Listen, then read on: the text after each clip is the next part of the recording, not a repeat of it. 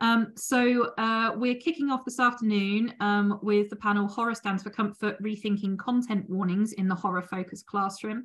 And chairing the panel for us this afternoon is Craig Mann. Craig? Hello. Hello. And Craig's going to introduce our speakers and get things going for us. So thanks, Craig, and we'll see you soon. Cheers. So welcome to this roundtable discussion, which I think is going to bring together a lot of the kind of discussions and debates that we've been having already this morning and into this afternoon. I'm the chair for this, but I'm really kind of just a caretaker. I'm going to introduce the speakers. They're going to handle their own Q&A at the end, and I'll just kind of pop up to close things out when we finish. So we've got three great speakers who are taking part in this roundtable discussion. I'm just going to introduce them and then I will hand over to them to get going. So Ashley R. Smith is an advanced doctoral candidate at Northwestern University, whose work focuses on the poignant and often uncomfortable intersections between horror cinema, critical race theory, and cultural studies. Her dissertation examines the emergence of whiteness as a destabilized and othered identity in post-1960s American horror cinema and the political and cultural changes that occurred alongside this representational shift. She teaches courses on film history, horror, and diversity and inclusion at DePaul University and the School of the Art Institute in Chicago. She also currently serves as a co-chair for the Horror Studies Scholarly Interest Group in the Society for Cinema and Media Studies. Her most recent publication, Dropping the Mask of Sanity, How Mindhunter Deconstructs the Profiling Procedural, is out now in the edited collection Serial Killers in Contemporary Television from Routledge. We've also got Nikkita Hamar Patterson, who is an Icelandic-American doctoral student in English at the University of Iceland. Her background includes a BFA in Film and Video at the University of the Arts, Philadelphia, and an MA in Literature, Culture, and Media from the University of Iceland. Her research focuses on the politics of taste, the dynamics between high and low art, extreme cinema, and the work of Gaspar Noé. Nikkita teaches in both English and film studies at the University of Iceland, including independently developed courses and units on Hollywood, auteurism, adaptation, and extreme cinema. Other interests include film production, performance studies, cult film, and the performance of audiences. And Valeria Villegas Lindvall is a senior lecturer in film at the University of Gothenburg in Sweden and specializes in Latin American horror film with a feminist and decolonial focus. She is also reviews editor for MAI, Feminism and Visual Culture, and on the advisory board of MAI Imprint at Punctum Books. Her doctoral dissertation, Wicked Women and Witches, Subversive Readings of the Female Monster in Mexican and Argentinian Horror Film, takes to task the figures of La Llorona and the Bruja as monstrous bastions of resistance in visual culture. She has collaborated in several publications, most prominently as a co-editor, writer and translator at Rolling Stone Mexico, as well as Women Make Horror, Filmmaking, Feminism and Genre, and The Body on Screen in the Digital Age, Essays on Voyeurism, Violence and Power. So Ashley, Nikkita and Valeria, over to you. And you're going to handle your own Q&A, so I will just reappear at the end. I'm very much looking forward to this. Over to you. We'll see you later. Thanks so much. So just a quick disclaimer, I am in Iceland and today is the 13th day of Christmas, which has a lot of its own quirky traditions involving like saying goodbye to Christmas, the moving in and out of the house of the elves. But more modern times brings in the concept of hurrying up and blowing up your New Year's Eve fireworks on the last day you are legally allowed to. So if you see any flashes of light or hear any explosions, we're fine. Everything's fine. So I thank you so much for the introduction. Thank you so much to all the previous panels. This has been like a really interesting day and kind of gearing up to where we're going with our own roundtable discussion. I'm going to kick off with a little bit of my experience, which is essentially the catalyst for this roundtable discussion. So as Craig mentioned, I went to school in the US for my BFA, and I am kind of from then the before times, before the trigger warning discourse was entering the classroom discourse. So to me, it's something that always feels a little kind of awkward, and just it's not in my inherent and natural way of describing what I do. But that's not to say that I'm not explicit about what I do, nor am I transparent about, like, I'm not transparent about my intentions. So when it was, I've had a lot of really lovely opportunities here to develop my own courses around things that I've worked with, including like Hollywood and the kind of context and history of Hollywood. but also I snuck in a David Cronenberg adaptations course, which was wild to bring in a body horror context. But my dream, of course, is to teach directly from my research, my PhD research on extreme cinema. And I was thinking, what are these boundaries, and trying to make it palatable to teach extreme cinema as a whole. But, you know, how do I kind of ensure that the class can function and that it can be trusted to function? And it just became such an absurd concept that I just really leaned into the absurdity of it all. And I pitched to the head of film studies, like, picture this. We take all the films that students are too afraid to watch, but have probably heard of, we screen them and we call it trigger warning, extreme cinema. And he was like, that's insane, let's do it. So a couple of the challenges that I faced then was regarding the language of, like, how do I keep, you know, kind of pitching this up the scale to get this approved in my course proposal and the course description and things like that. But the real challenge kind of kicked in when it came to preparing my syllabus, because I was scheduled for the fall of 2020, which here in Iceland, while we were very lucky during the pandemic to keep a lot of things open, that was the semester that people were really locked down and held at home. So suddenly this very invasive topic was going to actually be invading my students' homes. And here I am, kind of like the hardcore, like, insensitive one, trying to figure out, how do I make this work? I can't be there to really read the room when the room is online. So that promoted, like, you know, a lot of new ways of thinking about this material and the language and the organization of it. But at the end of the day, the only trigger warning I ever used was the kind of catchy title, which admittedly was to catch attention versus just, you know, being sensitive to the content itself.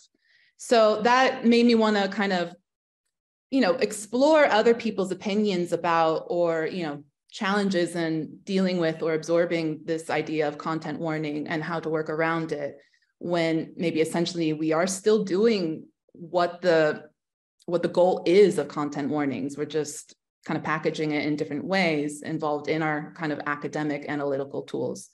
So having said that, I want to pass the mic on to Ashley now to explain some of her kind of experience and why she's here with us today. Yeah, thanks so much, Nikkita. So I'm here because Nikkita, you know, reached out and said, like, hey, I'm interested in your work on horror and other things. And I have experience teaching courses on general intro to horror, race and economic class in relationship to horror, gender and horror.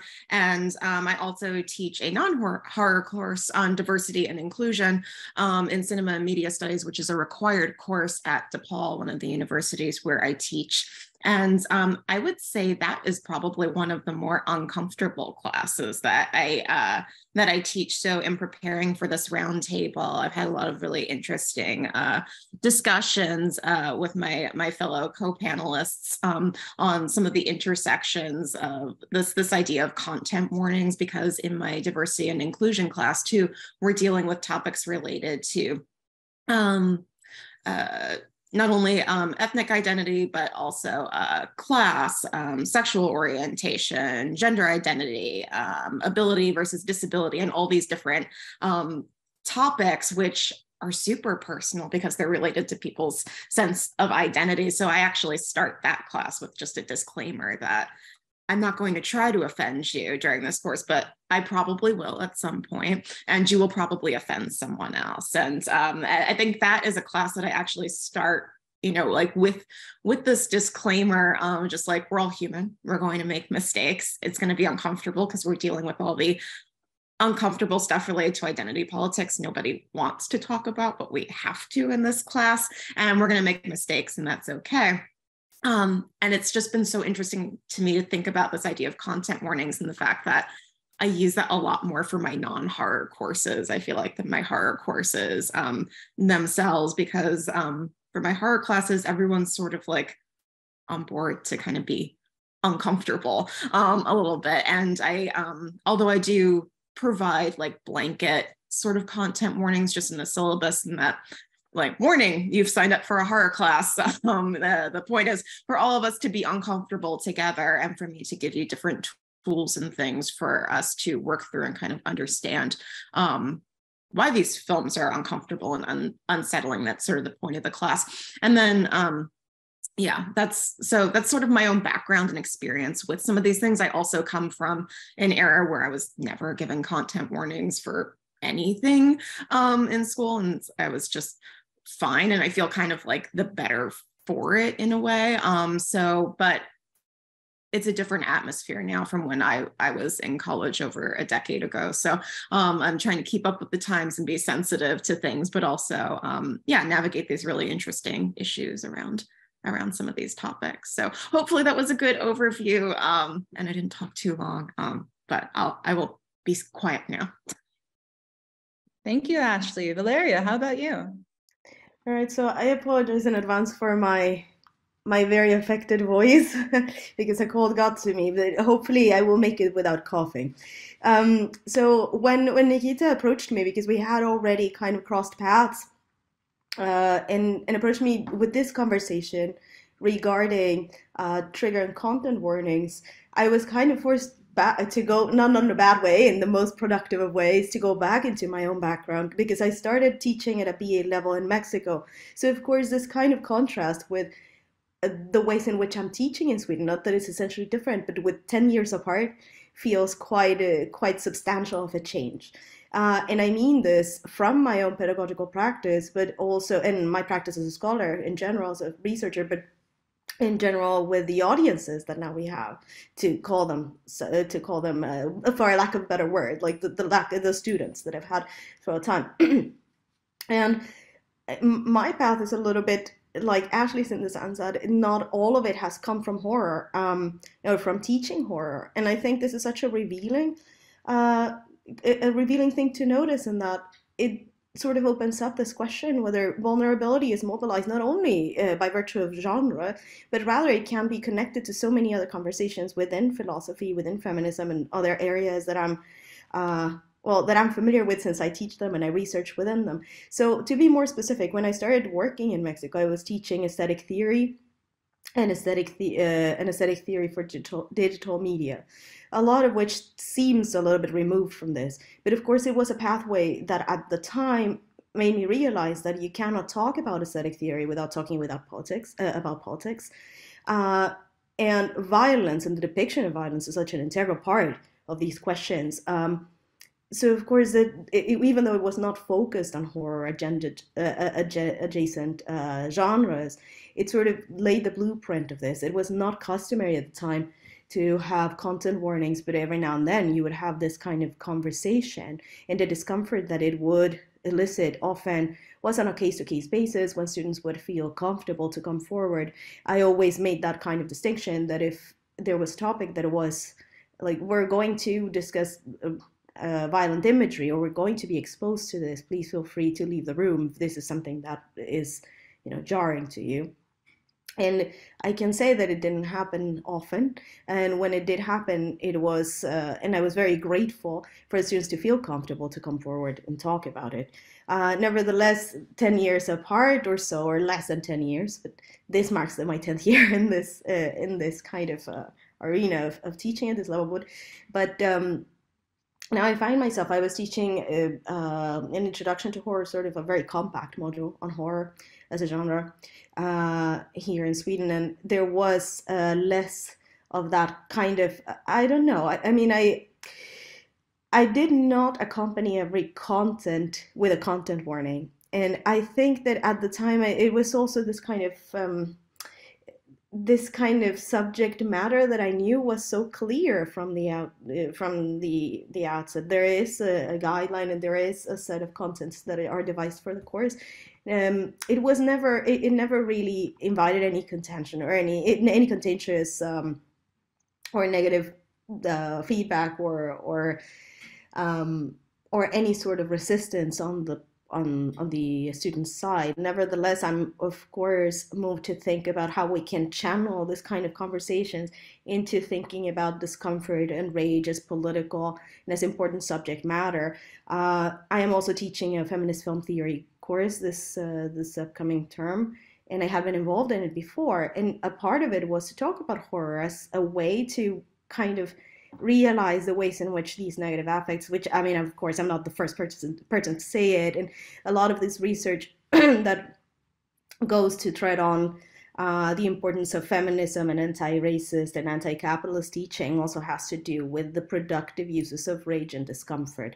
Nevertheless, the line still feels like it's moving constantly, and it is hard. I completely agree with both Nikkita and Ashley that we come from backgrounds, educational backgrounds, that did not have this concern in mind. And I don't know how much of a lack of compassion that was, or an assumption that students are like empty vessels and let's get everything in. And I suppose we'll get to that point.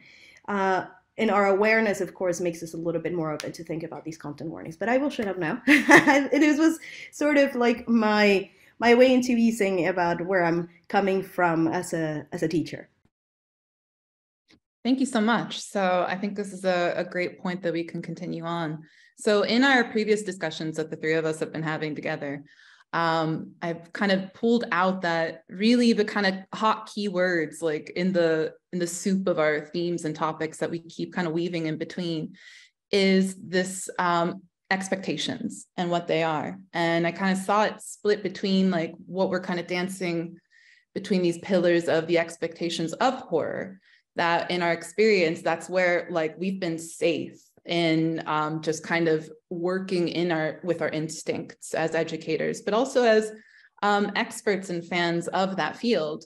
For me, like, yes, I'm in extreme cinema now, but I always benefit from the horror identity and the horror like analysis toolbox. So that's like a safe haven in a way that there's expectations of how far it can go. But then it was also, we kept kind of moving our conversation towards like, what are the actual expectations of the classroom and how that looks? And it's a flip of, you know, what the student anticipates for us to cater to or to be considerate of or compassionate about.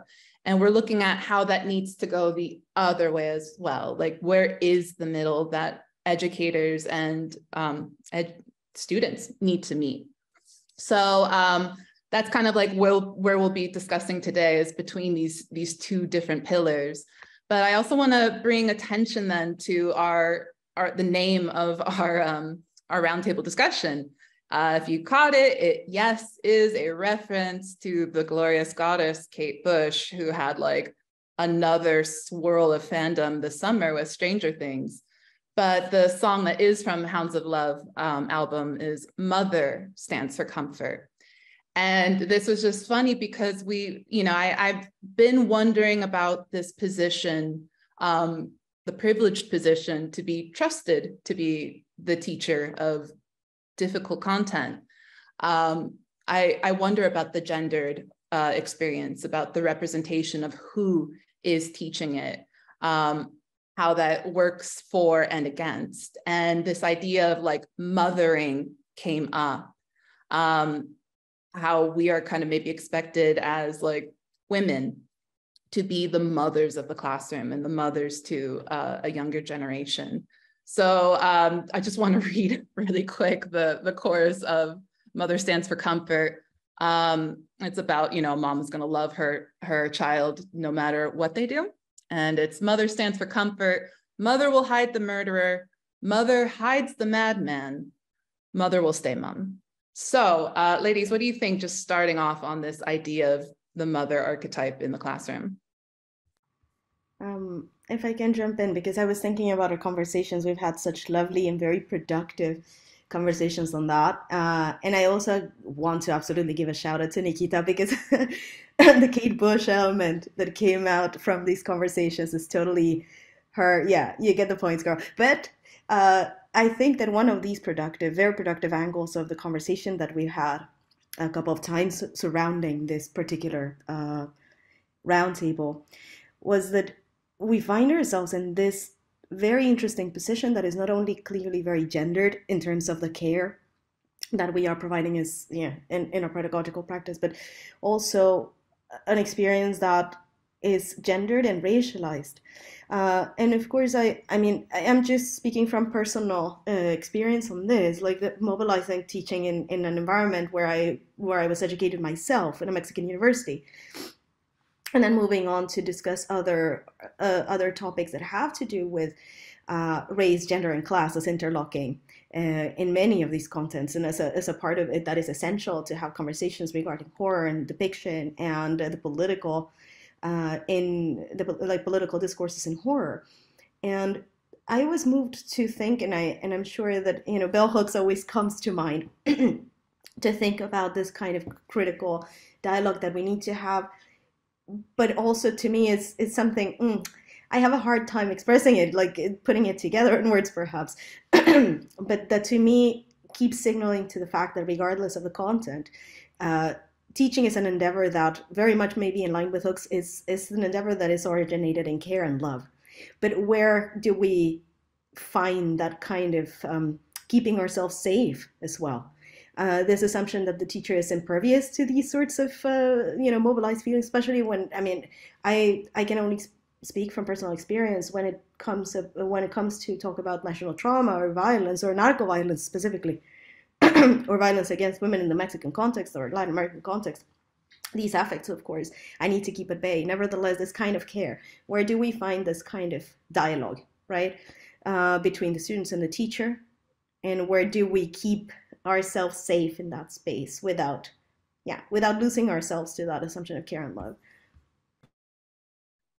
Yeah, I can piggyback off of that. And thinking about this idea of compassionate teaching, or also sort of what maybe I call like more humanist teaching, or something that Hooks advocates for, such a big part of like what I want to give my students, rather than content warnings per se, like for things that are kind of I'd say, like the most like well-known, like obvious, like triggering things, like if something is maybe including things related to issues of sexualized violence or sexual assault, or something like really extreme in that nature, in a class that otherwise might, if it's not a class on that subject matter. When I teach my gender female directed horror course, we do have a unit on rape revenge, and that's there on the syllabus from the get-go, but I'm still open to discussing like alternative screenings and stuff with students always. But I feel like one of the biggest gestures of like compassion or love that you can give to a student, me personally, I think, is giving them tools to like be their own best advocate, which is something that I'll do like a general content warning even for my horror classes, and be like, warning, you've signed up for a horror class. But if you have, you know yourself best, and you need to be able to advocate for yourself. Like give them resources of like, if you feel moved to look up whether any of the films that are listed, on the syllabus contain certain triggers, like here are different like websites and resources you can avail yourselves of, and then come talk to me if you feel like you need an alternative screening, and I will find one for you, no questions asked, I feel like, one of the, love is also, or mothering, even though I'm not really interested in being a mother to my students, I am interested in being like a good mentor, should they want that, or someone who's just like a guide, and who's been where they've been before, in a lot of cases, and has been through that experience, and was lucky enough to have mentors and stuff who extended a kind of humane compassion to me, just as like person to person, rather than mother child, professor student, just like meeting one another as kind of peers and equals, and recognizing one another's humanity, which I think is a lot of what kind of Hooks talks about in her statements on teaching, as an act of liberatory practice and whatnot. But I feel like one of the greatest gifts you can give your students is like that gift of self-advocacy, because that's applicable outside of the classroom, and knowing yourself best. And I also don't want to take up a position that I cannot reasonably be expected to occupy. I was saying like, I'm going to know everyone's life experience and know what is going to like trigger each of you, because I will fail them. And that's an unfair thing and an unfair reassurance to give someone up front, in my opinion, too, rather than kind of starting off like I do with my diversity and inclusion class with the acknowledgement of like, we're all human and that means we're not perfect. But, you know, there are ways to work around that. There's tools, there's dialogues we can have about things. And for this idea of like linking it back to Kate Bush and how do I be the best kind of caretaker and custodian like of my students' experience in my class, I feel like not necessarily shielding them from things so that they don't experience anything that's ever upsetting. I mean, that doesn't even make sense in a horror classroom. I feel like the point of horror sometimes is to get upset and then kind of like process through that, even though I don't want anyone to be irreparably like psychologically damaged by, you know, seeing something. But I also don't want to put forth the idea that like a film can do that to you, which I feel like Nikkita, and like with teaching like extreme cinema and stuff, like you're in a better position to kind of talk about some of those things and like what films that are like really trying to go for it are like attempting to do. But I also don't want to like set up this expectation for my students either that they need to be afraid of certain forms of media or that they can't handle something. But if they feel like they'd rather not for whatever reason, to just be able to advocate for themselves, and then we can talk about it and come up with like alternative screenings and things of that nature. So that's kind of my stance on that, is like I'm all about equipping students for tools they can use in the classroom, but just in their lives as well. So definitely some great points and insight coming out like right out the gate. But just this idea of like, Stella had mentioned it earlier. And I kind of felt like there's a lot of sensitivity trying to cater like, yes, how do we redirect? How do we rewrite like our, you know, habits of speaking about something that we are so comfortable with, because it is our interest, but it's also like our strength. And she did mention herself, but like, we don't know what's going to trigger. And it's very surprising. And it was interesting in the extreme cinema course when I started asking, like, just for fun as an extra credit assignment, like, go ahead, rank the films. Which one was the most disturbing to you? And as expected, there was a lot of a Serbian film at the top. And that was also like my least successful address of dealing with extreme cinema. But that comes, you know, back to this issue that we're talking about of where is the middle that we meet. The reason a Serbian film, I think, did not do well was that my students like called out on homework that week. They didn't want to engage for whatever reason. It could have been burnout. It could have been just the notoriety of the film. But I think it also wasn't like maybe cool enough for them, because they all showed up for Irreversible, but they slept on a Serbian film and let that, you know, the insight that we had kind of roll over them. But it still came out that like the more extreme things were more like Salo or Martyrers. And as I anticipated, people were also saying like Fat Girl was actually for them a much more extreme experience. And it wasn't even like a personal explanation why, but it was just, it's so relentless in that confrontation of something that's so ubiquitous and so just widespread and everywhere and touches everything, and to really just focus in on how destructive and painful it is powerful. But going back then to maybe the idea of, you know, getting uncomfortable and dealing with the politics, because the classroom is inherently political. And that's something that we were definitely like kept coming up in our discussion and could be just summarized by that statement: the classroom is political. What are some experiences then, like kind of diving deeper into that and maybe getting into the question of the makeup of our student body and the multiculturalism or lack thereof?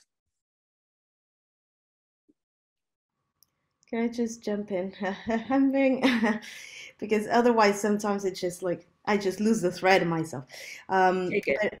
I think that it also brings me back to some of these conversations that we've had. The different environments in which we teach prove to us again and again that there is such a diverse pool of students that we have. At the beginning, perhaps in my own experience teaching, in my country of origin, teaching, for the most part, Mexican students, and counting on that kind of cultural framework to draw from, and therefore maybe having a very different take on what is going to prompt, or what could be a vulnerable, or like a topic that exposes certain vulnerabilities off the bat. But it is engaging in such a different and very rich and productive way with a multicultural classroom in Sweden. Most of my students are Swedish. Nevertheless, the course is taught in English, and I often have students with different backgrounds. And I think this makeup of the courses themselves lends itself to such a rich discussion. In reviewing other stuff and reviewing literature for this panel, I was thinking through these ideas of how do we learn ourselves, and also pass that skill on to students to learn with conflict, and how do we cope with it. I was reading this article, it was unrelated to this, it had to do with teaching gaming and so on for one of their dossiers on feminist pedagogy. And the authors were just both I forget their first names. I'm sorry, but I will post the reference. And the authors made the article is called "Leveling Up," and the authors make this contention about when we're teaching our students that it is fundamental and important to cope with conflict. The difference is going to arise at some point, and that it doesn't have to be, maybe paid over. We open ourselves for that radical openness, and I'm just quoting them, and they're also elaborating on hooks. And to it being a dialogue, it is unexpected. I think it puts you in a position to think on your feet. I can recall a very recent experience that I had that wasn't necessarily about horror. And this is hence my insistence that either oppression or vulnerability knows no genre. It is not something that is inherent to the genre, perhaps, but it is something that is difficult to predict. I was teaching continuity, which can be, of course, it is so loaded with the idea, it is a loaded practice, and it is loaded with ideology, but I was teaching, the points and facts types of frames, etc., and takes and so on. And I was using 7 Chances by Buster Keaton, thinking about the effect, like the overall way of conveying humor through editing practice. And one of these notions sort of like, I didn't quite think about it in terms of a content warning, right? So we have the practice of blackface in that film. And I was thinking, like, this is going to be a point of contention, but I really also need to see how this works in those senses, because there are outdated racist depictions. And the students, I was very pleased with the way that this dialogue spun out, because the students themselves took the conversation that was extremely difficult to have, to think about how does humor normalizes these courses. And I felt like in enabling that, of course, it is a little bit of a game of chance.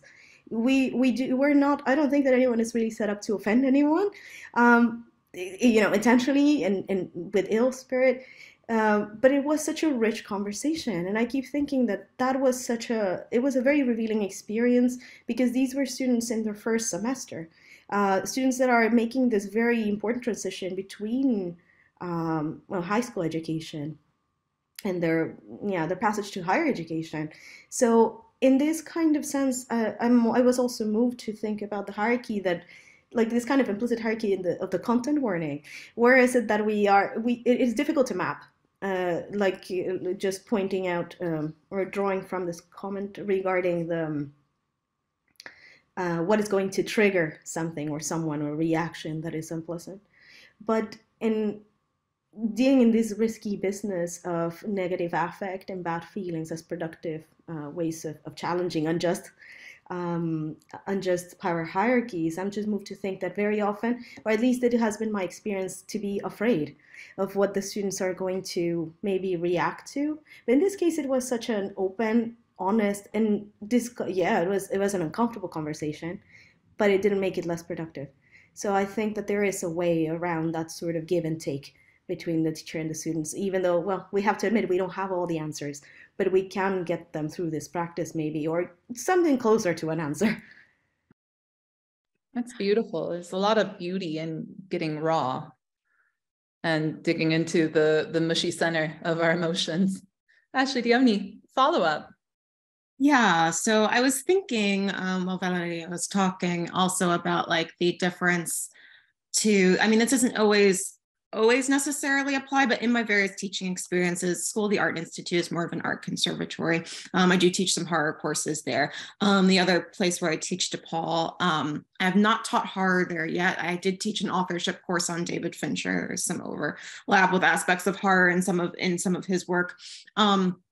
But DePaul is where I teach this diversity and inclusion class, and I was thinking about the role too of like electives versus like required courses too. And I think something that is I don't feel like I've gotten a lot of pushback in any of my courses really at DePaul. In fact, the few times I've had students bothered by content and kind of saying something about it is in my Intro to Film course that I teach at SAIC, which is an elective. It's not an elective, it's one of those kind of like core courses. You could take that, or you could take something else from this, choice of 3 different classes or so. But I had pushback of a student who was really upset that I didn't give a trigger warning for the film, Damien Chazelle's film Whiplash, because there were homophobic slurs in it. And it's like, well, that's not what the film's about. And we were watching it for the purposes of editing as well.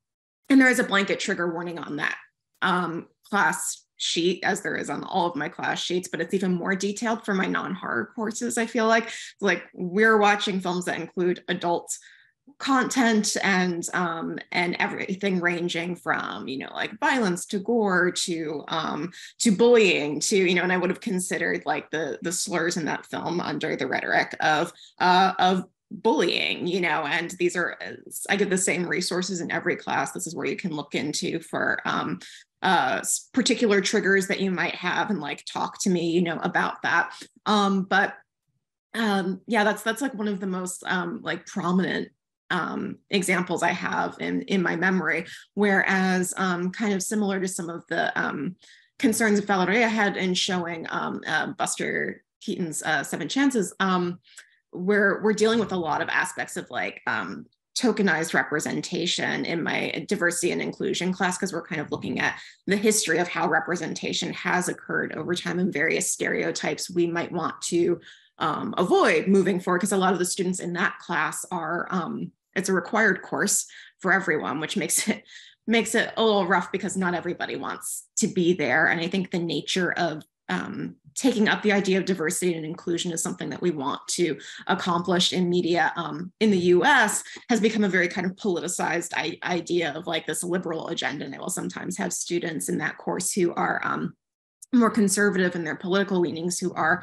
offended and frustrated that they're forced to sit through 10 weeks of this. And I try and make space for that too. I tell, my students who, we're at liberal arts college in Chicago, most of my students want to think of themselves as woke and inclusive. And I was like, if you want to think of yourself as inclusive, you have the burden of including like ideas and viewpoints that don't align with your own. Someone who wants to be a self-professed, like not interested in that and anti-inclusive, they don't have that same burden. And I feel like a lot of students, since I've started that class with disclaimers now and stuff, a lot of students are on board for the fact that things are going to be uncomfortable and not everyone's going to think the same thing. And I'm very grateful. I've had students who do come from more conservative backgrounds, still willing to share and stuff in that class. But I do think that divide between like where content warnings work in the classroom and the way they can have applicability,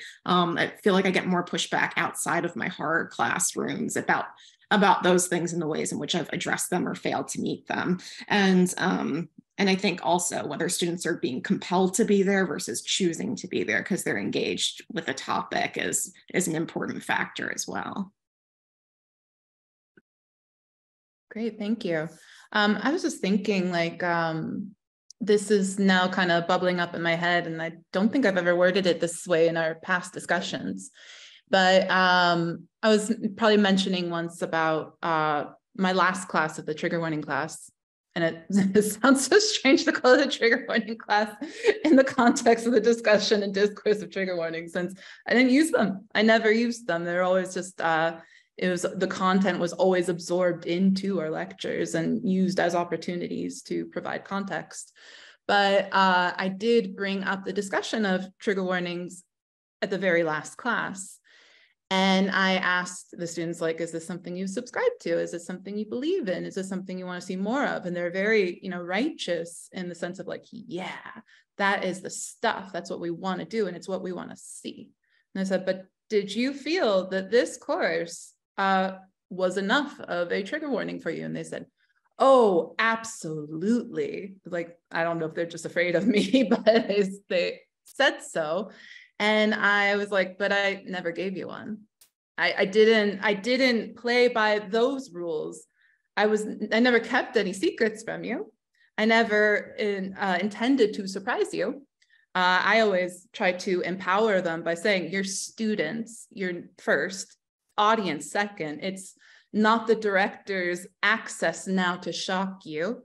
You are studying them. And so I said, I never provided you with a trigger warning by those rules. And they're like, yes, but it's extreme cinema. You know what you're getting into. And I said, no, you don't. You literally don't. And that was our running joke, was every single week when we were changing our topic and changing the film, it was like, okay, so next week it's this film. It's not what you think it's going to be. It's different from what you expect. And it literally was our running joke. Like, when's Nikkita going to say, it's not what you expect? So I brought that up. I'm like, but I told you every week, it's not what you expect. And they just kind of didn't have words to kind of find their way out of this little soup that they were boiling in. So I'm wondering, what do you think about within your horror classrooms versus these other classrooms that you're having these experiences and dealing with kind of raw feelings?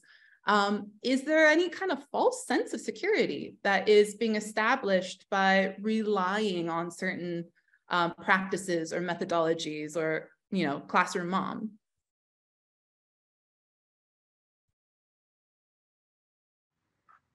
I think there was that was a big one, big question, because I think what prompts me when you talk about your experience, and thank you for sharing like how quizzical of an experience it was, because I mean, asking something off the bat like that to students also, I think, gives us a very interesting kind of blueprint of where we're at in our common understandings of trigger warnings or content warnings, what they mean for some and what they mean for others. And I am also going to draw from what Ashley was sharing, that we cannot ignore that we have a very diverse classroom, and therefore there might be some more politically conservative leanings, which it's not that we are discouraging dissent, I think, or it shouldn't be. At least from where I stand, it shouldn't be. Nevertheless, I'm sort of like, I hope I'm not straying away from the original question or the original topic. But I was thinking about the mobilization of the idea of the notion of content warning or trigger warning that we also see, or at least as my perception is, that we also see mobilized to invalidate what the function is supposed to be, meaning the mobilization of the notion of content warning or trigger warning to undermine very often anti-patriarchal, anti-racist, anti-capitalist struggle as political subject matter that we discuss. If this, like as in thinking critically about horror, about film at all. And how these languages of vulnerability often, and I'm drawing a little bit more on this really interesting piece that I was revising for this panel by Katarina Kirola, who is a Finnish scholar, a feminist scholar, that is talking about this in terms of of online spaces. But I think it's really applicable here. Where can we also be in this position that stays wary about that we have a common, at least operating understanding of content warning and trigger warning in the classroom, if we are to use them in these contexts. But also I find it a little bit disquieting that now with this kind of recent rise of very conservative, of right-wing or white supremacist discourse in the political sphere, these have been mobilized in other extents that we cannot maybe foresee, but that we might be wiser to actually think about, because these are affects that are also mobilized in our classrooms, right? I'm not claiming that I have an answer and that, okay, well, just like throw them in the bin, but rather that it invites us to think about this conversation as way more complex. It is no longer necessarily about that which is triggered or mobilized in affect as an experience that is going to cause or recall some trauma or negative affect in our students. But I think that this kind of other mobilization is also something that would be wise to stay worried about. I don't know if it makes sense.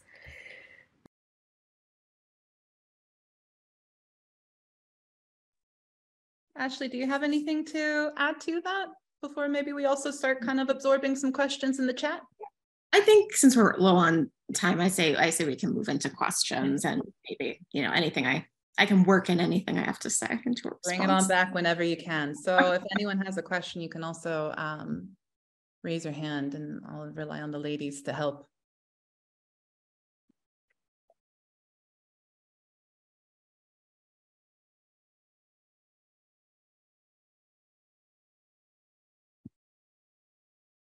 Well, we'll just keep talking until someone interrupts us. Looks like Kate has a question. Kate, if you want to come on and ask yours. Yay. Hi, that was just absolutely fascinating, and I absolutely love the fact as well that the panel is named after my favorite Kate Bush song. And I wanted to ask something in relation to that, actually, because I found that idea, the mother idea, really fascinating, and also what Ashley was saying about the importance of a kind of compassionate, humanist teaching and about care. It's just stuff that I'm really committed and interested in. But I was just wondering, how do we, this panel is a panel of female educators, and I was just wondering how do we kind of balance that with this problem that's often debated sort of within higher education about the burden of responsibility for student care often being put, perhaps disproportionately, on female teachers. I just wondered what you all thought about that, kind of getting that balance so that it doesn't become the case that it almost becomes an expectation that it's female lecturers who take on that responsibility more than perhaps male lecturers. I've wondered a lot about this myself, because when I'm comparing to my male colleagues, we're not having the same experience. Also as like a personal, like the one-on-one kind of experiences with students. And I think it's interesting too, because I'm teaching these film courses that are extreme cinema or some kind of relevance to tourism and stuff. I have a very male-dominated class, and this was something that the ladies and I were kind of comparing earlier, like what is the gender makeup of your courses too? Like who's coming? And I have a very kind of like cis heterosexual male like majority. But I think a lot of this is like, I think we're just in such a flux right now that I'm not sure, because I think COVID really threw in a new set of challenges where it did make it so incredibly personal, because we're literally all of us in our homes doing it as well. So it kind of becomes inherent to the experience. It becomes personal.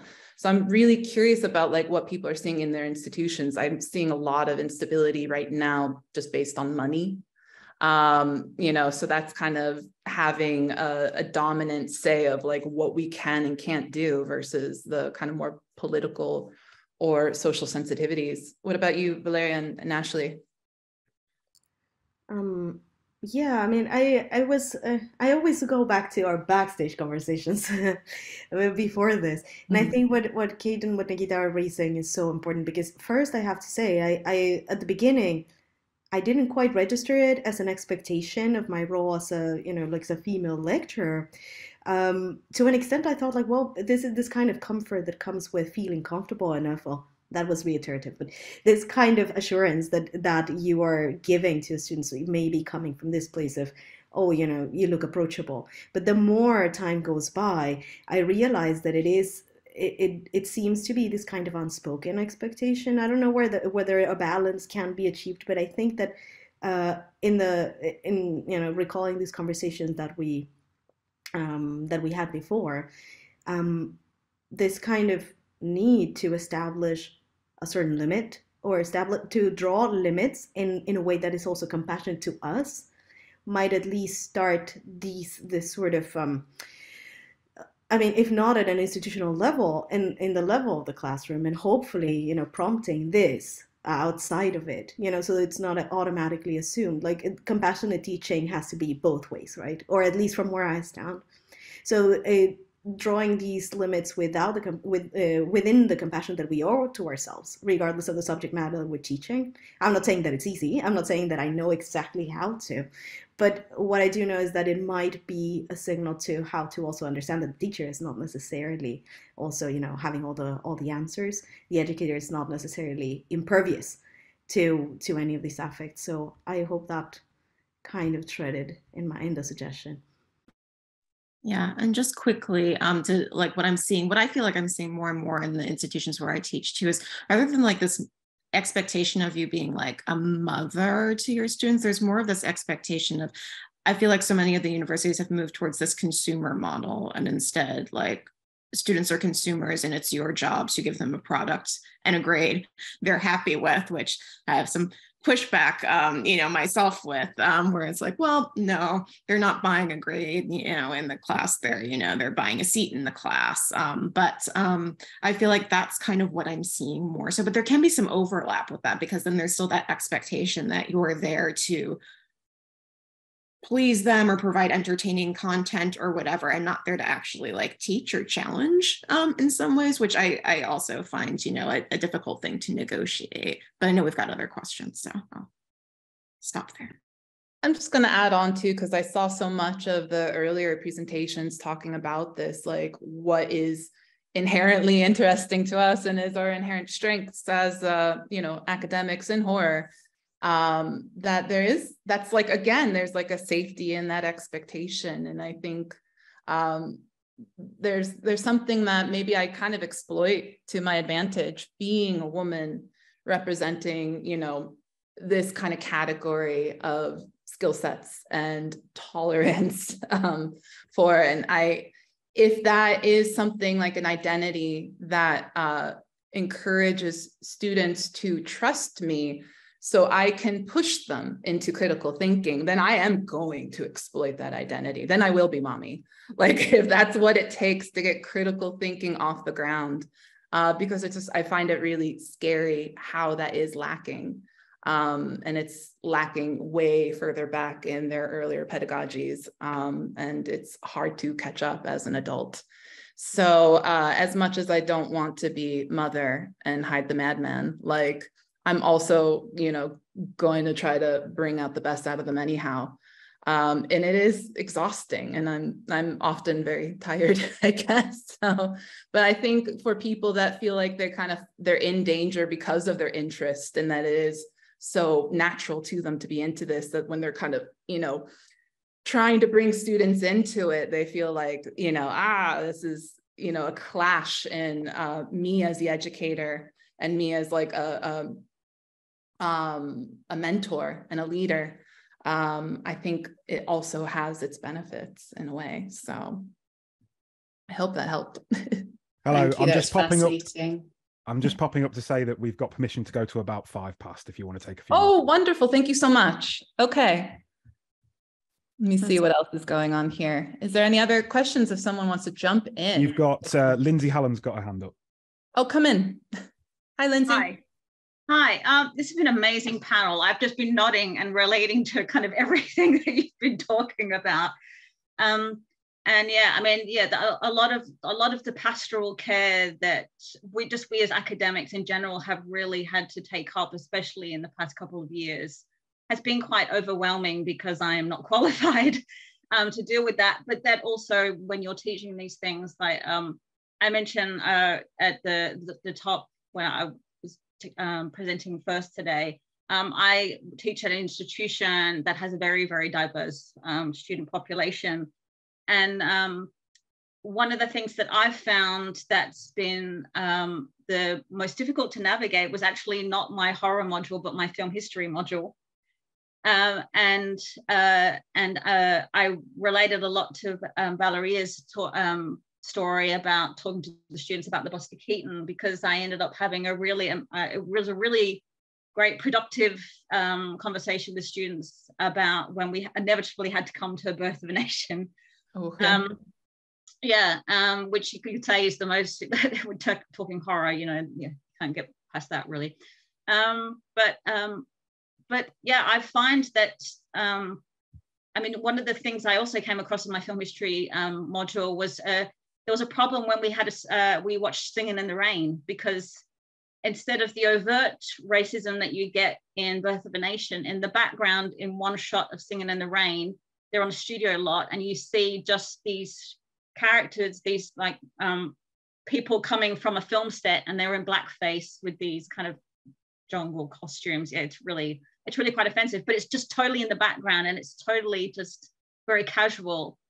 And that actually got more of a reaction from a lot of the students. But I guess my question is like, how are you dealing with when you're coming to kind of older texts and outdated texts, like from thinking, for example, like in terms of horror, like when you look at like zombie narratives, like White Zombie from the 1930s, just, I mean, how you've navigated with older texts and those outdated attitudes, because students sometimes want films from almost 100 years ago to conform to what we think of as kind of appropriate attitudes. That's a great question. I think the oldest text that I kind of was using in the trigger warning class, and it was more as a reference, was, oh my God, Peeping Tom. But ladies, what is the oldest text that you are working with?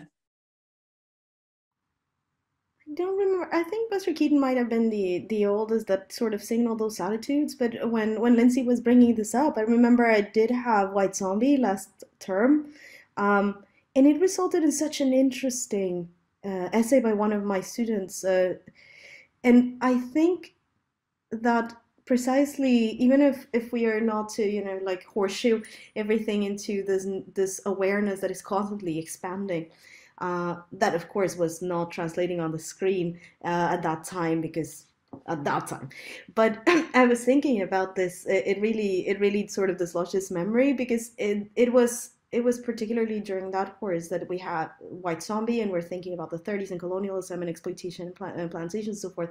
And I had towards the end Isa Lopez's Tigers Are Not Afraid. And it was the students themselves that, knowing in themselves in a position of hierarchy, and that was so enriching and enlightening, because rather than making me afraid, made me aware that they are aware of these conversations and where the limits to these conversations can be.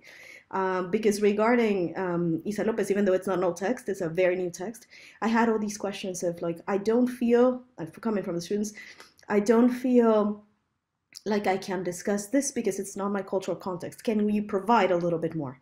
And when you see this sort of, I think that sort of shows that we are getting ahead in this conversation. I mean, it is disorienting sometimes and a little bit, yeah, I guess difficult to navigate. But when I see that these processes are being prompted, even regarding, you know, newer texts, then I feel like that's where it is.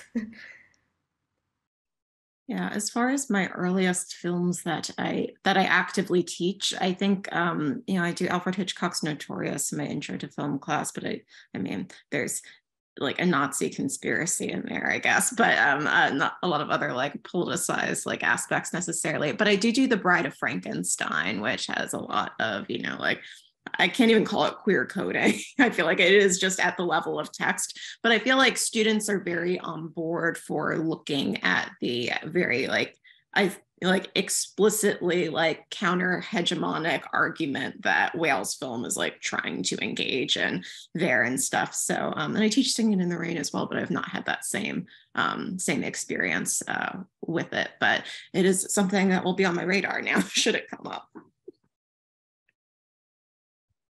Hello, folks. I think we're going to have to call it a day there just to make sure that everybody gets a break. Is there anything you wanted to add just before I kind of round things up? No? Okay, thank you. That was an absolutely fascinating discussion. There's so much to think about there. So thank you to Ashley, to Nikkita, and to Valeria. I really, really enjoyed that.